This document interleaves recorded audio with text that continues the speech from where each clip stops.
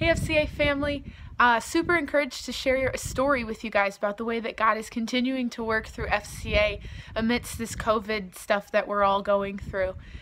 When COVID hit about, 8 weeks ago or so, I felt a strong calling from the Lord to start a female Bible study for females of all ages, from high school to young coaches to seasoned women who just know the Word well and everything in between. And God blessed that by bringing together a group of women and from all over the state, even some from out of the state.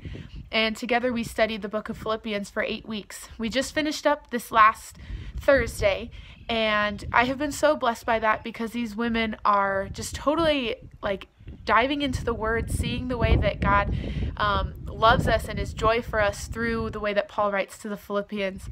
But the coolest story that comes from this is, with about 2 weeks left in the study, I think, I had a girl who called me just to thank me for this and how it's been such a blessing to her with the social distancing and just really being able to lean and cling into God.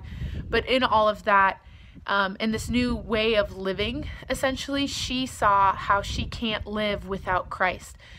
In Philippians, we studied a lot on Christian living. That's kind of a theme throughout the book.